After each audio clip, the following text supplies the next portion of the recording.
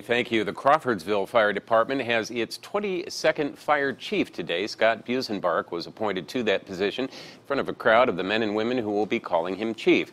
Busenbark is a 28-year veteran of the department, currently holds the position of captain.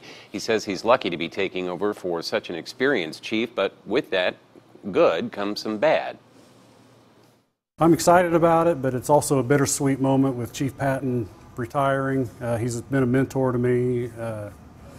But I want to try to follow in his footsteps and continue on. He also has held the positions of inspector and lieutenant, which he says prepared him for what lies ahead. Busenbark will take office in January.